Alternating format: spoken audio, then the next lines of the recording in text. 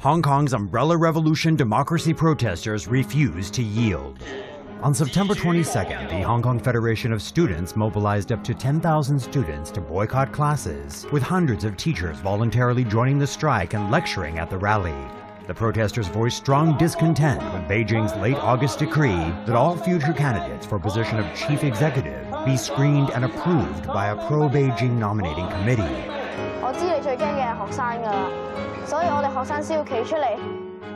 On September 26, the fifth day of the strike, Hong Kong's chief executive CY Leung remained firm in refusing to negotiate with the students. 4,000 students and citizens then surrounded the government house.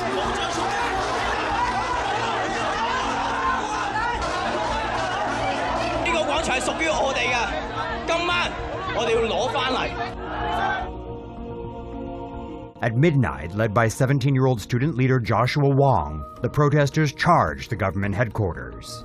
The clash ended with 61 protesters arrested by police who fended off the crowds with pepper spray.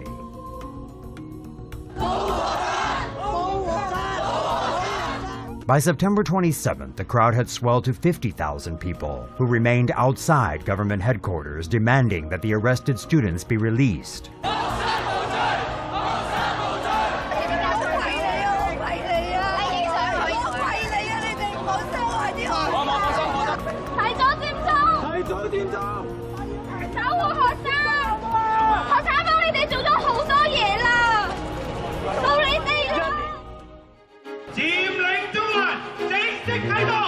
On September 28, 60,000 protesters took to the streets. The government quickly condemned the movement as illegal, and 7,000 riot police were dispatched to attempt and disperse the protests, firing 78 tear gas canisters into the unarmed crowds.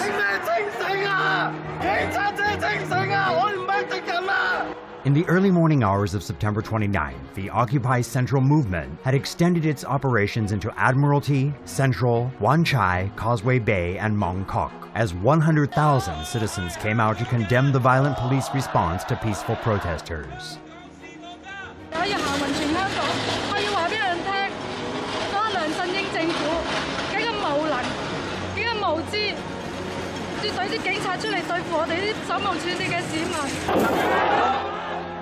After umbrellas were used to fend off tear gas from riot police, the foreign media officially dubbed the uprising the Umbrella Revolution.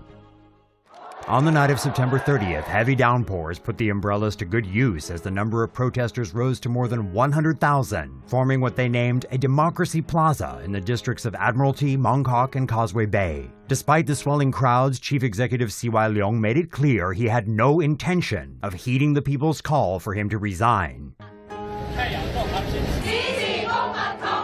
On October 2nd, the Hong Kong Federation of Students called on citizens to occupy government buildings. Only then did the authorities finally agree to talks about policy reform. On October 3rd, triad gangsters attacked pro-democracy protesters in Mong Kok, Causeway Bay, and Tsim Sha Tsui. The Federation of Students denounced the government for standing by idly while thugs beat peaceful protesters and called on its members to fight to the end.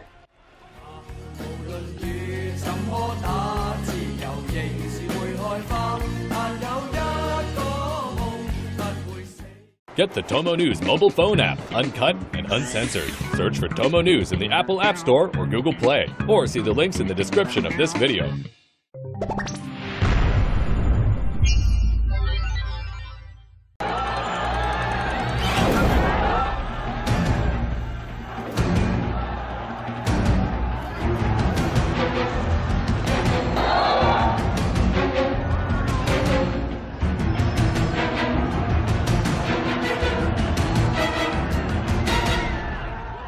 Hong Kong's umbrella revolution democracy protesters refused to yield.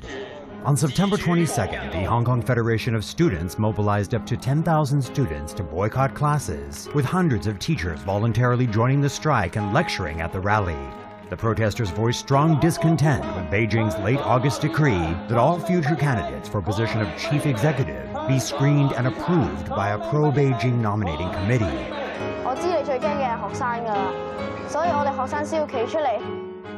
On September 26, the fifth day of the strike, Hong Kong's chief executive CY Leung remained firm in refusing to negotiate with the students. 4,000 students and citizens then surrounded the government house.